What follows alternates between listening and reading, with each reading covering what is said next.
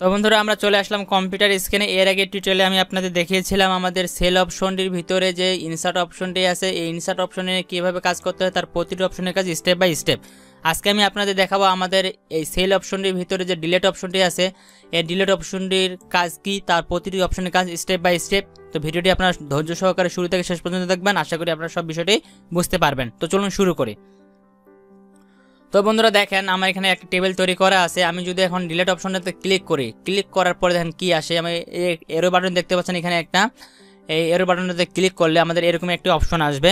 দেখতে পাচ্ছেন এখানে আমাদের বেশ কয়েকটি অপশন আসছে, মোটামুটি 2, 4, 6টি অপশন আসছে। উপরে দেখেন লেখা আছে যে ডিলিট সেল।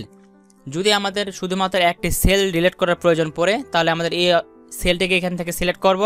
যে সেলটি আমাদের ডিলিট করার প্রয়োজন সেই সেলটি এইভাবে সিলেক্ট করবে। সিলেক্ট করার পর এখানে যদি ডিলিট অপশনটি থেকে যদি আমরা ডিলিট সেল অপশনটাতে ক্লিক করি তাহলে কিন্তু সেটা ডিলিট হয়ে যাবে। তারপরে দেখেন দেওয়া আছে যে ডিলিট সিট রো, অর্থাৎ আমাদের এটা কিন্তু পুরোটা একটা সিট। এখানে আমাদের দুইটা সিট তৈরি করা আছে, ঠিক আছে। এটা একটা সিট, এটা একটা সিট। যদি আমাদের এই সিটে যে টেবিলটা তৈরি করা আছে, যদি আমরা এই সিট থেকে যদি একটি রো বাদ দিতে চাই, এই সিট থেকে যদি একটি রো বাদ দিতে চাই, এগুলো হচ্ছে কিন্তু আমাদের রো। এই যে দেখতে পাচ্ছেন 1 থেকে 22 পর্যন্ত এগুলো হচ্ছে রো। এই রোগুলো যদি একটা বাদ দিতে চাই তাহলে কিন্তু আমাদের এই অপশনতে ক্লিক করতে হবে যে ডিলিট সিট রো, তাহলে আমাদের এই সিট থেকে একটি রো ডিলিট হয়ে যাবে। তারপরে দেখেন এখানে দেওয়া আছে যে ডিলিট সিট কলাম।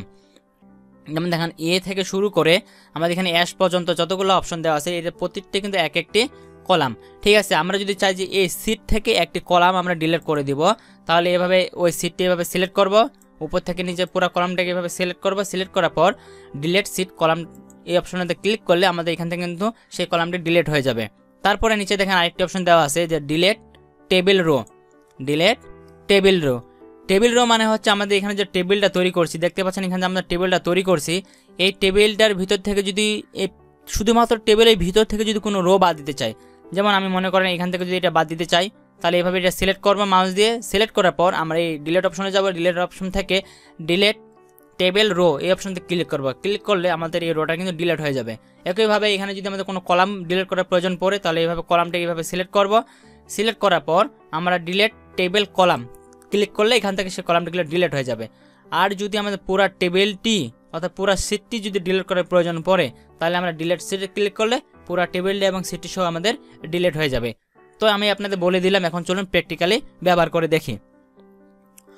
তো এখান থেকে প্রথমে যে অপশনটি ছিল আমাদের, আমি এখান থেকে একটি সেল সিলেক্ট করলাম। সিলেক্ট করার পর ডিলিট অপশনে গেলাম। এখান থেকে দেখেন ডিলিট সেল যে অপশনটি আছে এটাতে ক্লিক করলাম। ক্লিক করলে দেখেন আমাদের কিন্তু একটি সেল এবং একটি কলামে কিন্তু ডিলিট হয়ে গেছে, ঠিক আছে। আমি আবার ফিরে নিয়ে আসতেছি আপনাদের দেখানোর জন্য। তো দেখেন আমি শুধু একটি কলাম এখানে সিলেক্ট করেছিলাম, যার কারণে কিন্তু কলামটা আমাদের ডিলিট হয়ে গেছে।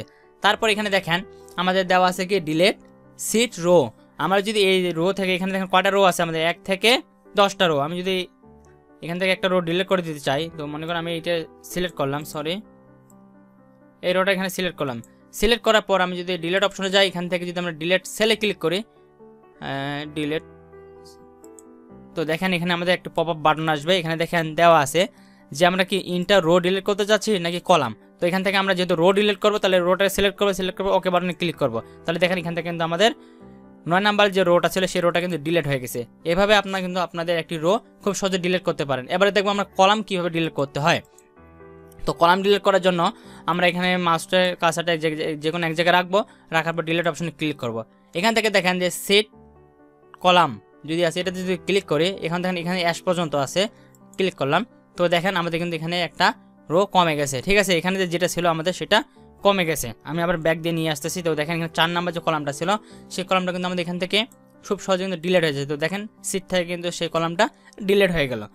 আবার আমি এটা ফিরে নিয়ে আসতেছি। এরপরে যে অপশনটি ছিল আমাদের, এখান থেকে দেখতে পাচ্ছেন যে table row delete, delete table row, শুধুমাত্র টেবিলের ভিতরে যদি কোনো রো ডিলিট প্রয়োজন পড়ে, তো আমি এটাকে সিলেক্ট করলাম। সিলেক্ট করে এখানে গেলাম, এখান থেকে ডিলিট টেবিল রো এটাতে ক্লিক করলাম। ক্লিক করলে দেখেন আমাদের কিন্তু এখানে এবার 8 নাম্বার যে ছিল 8 নাম্বার পর্যন্ত, এবার দেখেন শুধু 7 নাম্বার পর্যন্ত কিন্তু চলে আসে, ঠিক আছে, নিচ থেকে ডিলিট হয়ে যাচ্ছে। এভাবে আমরা ডিলিট কিন্তু করতে পারি। তারপরে দেখেন এখানে কলাম, একইভাবে যদি আমরা কলামগুলো ডিলিট করতে চাই, এই কলামটা যদি ডিলিট করতে চাই তো এই কলামটাকে সিলেক্ট করব। কলাম সিলেক্ট করার পর আমি এখানে যাবো, এখান থেকে কলাম, বাস দেখেন আমাদের সেই কলামটি কিন্তু যে কলামটিকে সিলেক্ট করবো সেই কলামটি কিন্তু আমাদের ডিলিট হয়ে যাবে, আর যে কলামটিকে সিলেক্ট করবো না সেই কলামটি কিন্তু আমাদের থেকে যাবে, ঠিক আছে।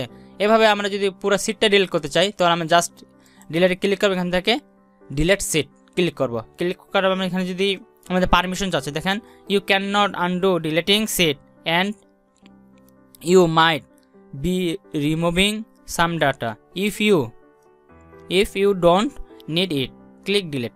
অর্থাৎ আমি যদি এখানে এখন ডিলেট বাটনে ক্লিক করি তাহলে আমি এখানে যে টেবিলের ডিজাইনটা করলাম বা এখানে আমার যে তথ্যগুলো আছে সেগুলো কিন্তু আমরা ফিরে আনতে পারবো না, সেজন্য ওরা আমাদের এখান থেকে একটা পারমিশন চাচ্ছে। তো আমি এখানে ডিলিট বাটনে ক্লিক করতেছি না, কারণ টেবিলটা তৈরি করলে পরবর্তীতে ফরম্যাট অপশনটি আছে এটা কাজ করতে গেলে আবার সময় লাগবে, সেজন্য আমি এখানে ডিলিট করতেছি না। আচ্ছা, আপনারা বলবেন তখন তো ডিলিট হবে না, তো আপনাদের আমি প্র্যাকটিক্যালি দেখাই দিচ্ছি, ডিলিট করে দেখাচ্ছি। তো আমি এখান থেকে তার টেবিলটা আগে একটু কপি করে রাখি, তাহলে আমাদের পরবর্তীতে এটা সুবিধা হবে। তো এখান থেকে আমি Ctrl+C চেপে কপি করে নিলাম। ঠিক আছে, এখন আমরা এখান থেকে যদি ডিলিট বাটনে ক্লিক করি, ডিলিট সিট, ঠিক আছে, এখন আমরা যদি ডিলিট করি তো দেখেন আমাদের কিন্তু এখান থেকে সিটটা কিন্তু ডিলিট হয়ে গেছে।